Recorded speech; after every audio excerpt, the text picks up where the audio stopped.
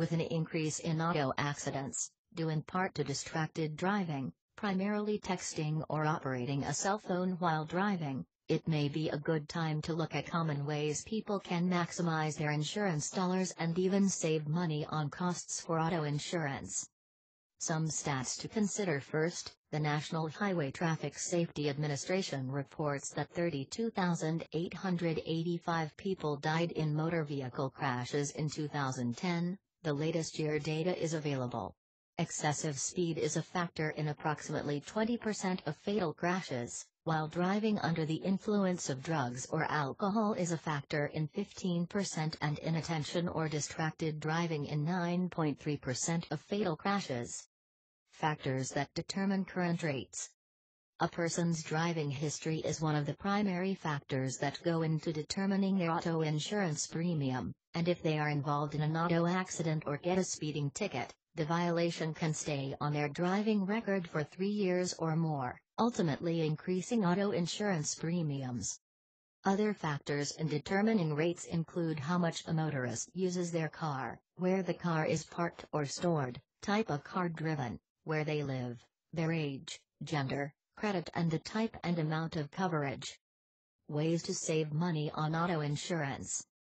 1. Become a safer driver. Many insurance companies give discounts to policyholders who take defensive driving classes, driver's education for new drivers, and even specialized training for older drivers. 2. Shop around for the best deal. Auto insurance is a highly competitive business, so it is a good idea to compare the coverage available for the price from several different firms and organizations. 3. Ask for higher deductibles on comprehensive and collision coverage. By requesting higher deductibles, a driver can lower their premiums substantially. Raising the deductible from $200 to $500 may reduce optional collision and comprehensive coverage costs by 15 to 30%. Going to a $1,000 deductible could save 40% or more. 4. Reduce coverage on older cars. Consider dropping the optional collision and/or comprehensive coverage on older cars.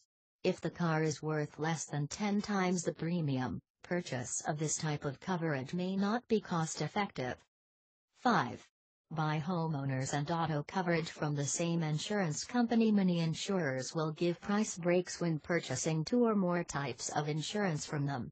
A reduction may be available when insuring more than one vehicle with the same company. Ask your insurance broker about this. 6. Maintain good credit. Establishing a solid credit history can cut insurance costs as well. Most insurers use credit information to price auto insurance policies. 7. Take advantage of low mileage discounts. Low mileage discounts can also apply to drivers who carpool to work. Motorists who drive a lower than average number of miles per year may qualify for a discount. 8. Ask about group insurance. Some companies offer reductions to drivers who get insurance through a group plan from their employers, through professional, business and alumni groups, or from other associations. Consider these factors, as well as the fact that some insurers reduce their rates for long-time customers.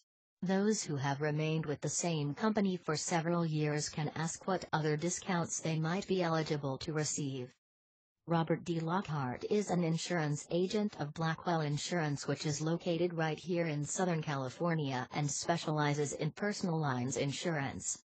Share this video and subscribe for more interesting auto insurance tips.